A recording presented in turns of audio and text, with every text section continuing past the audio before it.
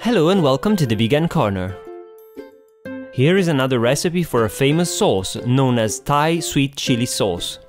This recipe is extraordinary as it perfectly blends together the spiciness of the chili with the sweetness of sugar, but also delivers some delicious sharp notes coming from the vinegar. However, I think I should stop talking about these, as I don't want to take away all the fun of making this recipe. So let's move on and see how to make this marvelous sauce. The ingredient list is in the description down below the video. To begin with, let's start by chopping some perfectly ripe red chili. If you want your sauce to be hot, don't remove the internal white membranes, but if you are like me and don't really enjoy having to drink directly from a fire extinguisher, you can use only the external part of the fruit to get a lighter sauce. Now, finely chop some ginger.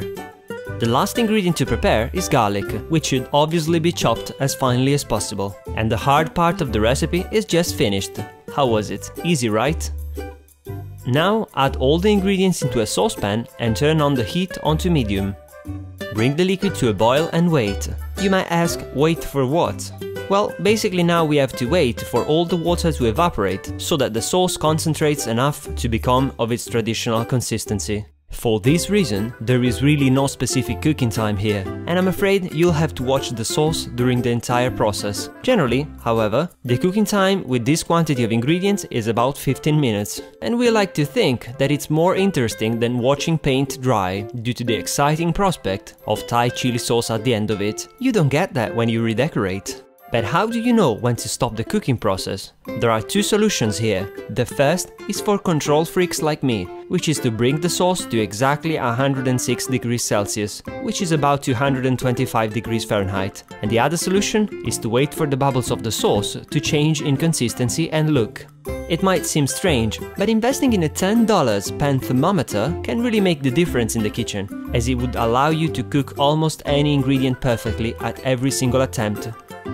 As you can see here, these are no longer the bubbles that you were seeing at the beginning of the cooking process, as by now almost all the water is evaporated and you are left with a sort of chili-flavored syrup. Here you can see the bubbles at the end of the cooking process, which basically are not really bubbles anymore, as they resemble a sort of foam. For the sake of giving you a proper explanation, here you can see a comparison of the two. On the left, the bubbles from the beginning of the cooking process, and on the right, the bubbles telling you to turn off the heat quickly.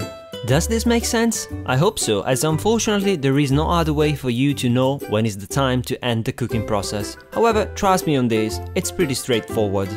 Also remember that the sauce hardens when it cools down, so don't be tempted by cooking it more to thicken it, or you will end up with sweet chili caramel sauce. And although we really want to make a recipe for caramel sauce, we are not quite sure today's the day.